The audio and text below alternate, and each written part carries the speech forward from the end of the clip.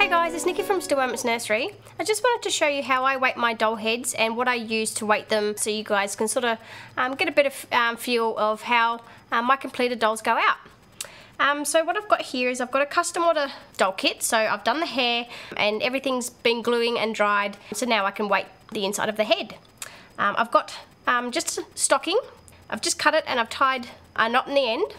Some people double knot the ends of the stocking, but I find just one knot, if you tie it tight enough, is quite sufficient.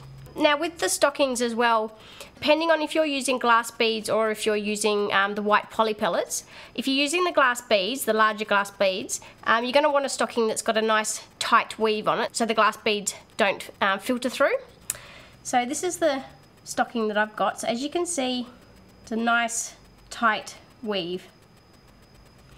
And the glass beads that I've got, I sell 2 of these types of glass beads on the website. I'll put a link to the larger glass beads that I'm using today in the descriptions bar below so you guys know which ones that I'm using. They're basically the size of sort of grains of sugar. So as you can see, they're just little bits of round clear glass. So they're not sharp, they're gonna not cut through the stocking or anything like that. So that's what I use to weight the head, and it gives a really nice weight compared to the white poly pellets. And then of course you're gonna want your soft filling. I like the really soft stuff. I think it just gives a really nice feel to the doll once you've sort of in the body especially. I'll use this one to sort of just put in the top of the head before I put the weighting sack in, and then I'll just fill in the rest sort of around the weighting sack, so it's basically in the center of the head. So what I'll do, or what I start to do, is I'll just get you can either use a cup. I've just got like a little petri dish or ceramic dish, just line it with a sort of like a cotton or something soft so it's not going to damage the doll. And then I'll just tip the head upside down and just sort of sit it so the hole is at the top of the head, so you can sort of work your way quite easily. And as you can see inside the head, the hair's all glued and eyelashes and stuff are glued as well. So what I'll do to start with is I'll put probably about a handful or so of fluff just in the top of the head. And you sort of want to poke that down and make sure it's sort of flat and quite even.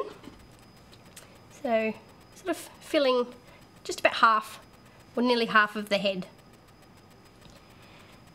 And then with your stocking, you can either leave the knot on the outside or you can turn it inside out. I'll normally turn them inside out if I'm putting them in the bodies, because then you won't feel the little knot. Either way is fine. And then with the glass beads, this is probably about a cup. So depending on how heavy and floppy you want your doll head, depends on how much of the weighting that you're going to need. So I'll just sort of play around. And as you can see, that's not coming through the stockings at all. So it's actually nice to be in there. You can double bag it or double stocking it if you like. But I find that one is enough. So that's what it should look like. And then sort of to get the weight, I'll normally just sort of sit here and go, you know, like this is, well, here's a 20 sort of inch kit. So you want the head sort of fairly heavy. I'll normally put about a cup in. This is sort of about my standard that I'll put in, if not a little bit more. So I'll just put the remaining of that in there. And that's quite a nice weight. So then what I'll do is I'll just stretch it up the top, and you want to leave a little bit of room so you can sort of get it in, not only to sort of get it in the head, you know, easier, but it just sort of allows them to move around a little bit more freely, and it's not going to make your head really hard. So I'll just sort of tie it about halfway, up the stocking, so you've got a little bit of room. And just make sure that your knot's nice and tight so the beads aren't going to come out. You can leave the excess on if you like, just in case you want to add more weight to the doll, or the person who's buying the doll can actually add more weight if they want to. So I'll just sort of tie that up. And then what I'll do, just sort of get one of the ends into like a little ball, and I'll just sit that in the head, just like that. And that adds like a little weight to it, which is actually going to pull the stocking down and make it sort of a little bit more easier for you to get the weighting sack in the head.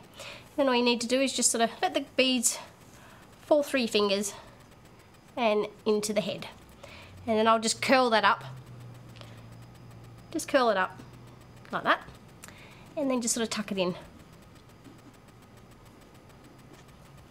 And what I'm trying to achieve is to get the weighting sack in the middle of the head, so it gives it a nice floppy feel. So there you can see the weighting sack is actually on top of the fluff. And now what I'm going to do is just fill in around the weighting sack with fluff to stop it moving and rattling around and everything. And you just sort of want to make sure it's all covered.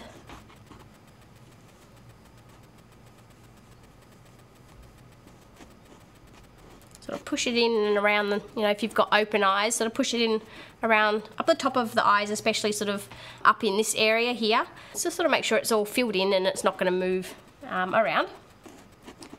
So that's about half filled. Now what I'll do is I'll just get my little finger, or my two fingers, and I'll just sort of part the fluff in the middle. And I'm just going to grab the weighting sack and just sort of bring it up just a little bit, just to make sure that it's actually in the middle of the head.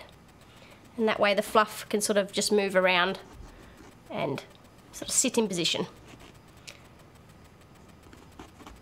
So you're sort of wanting it to look like that.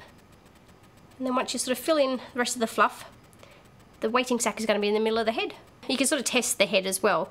So you got to remember that the vinyl is quite heavy as well, so take that into account as well. But you can sort of just test the head and sort of see if it's, you know, the weight that you want it.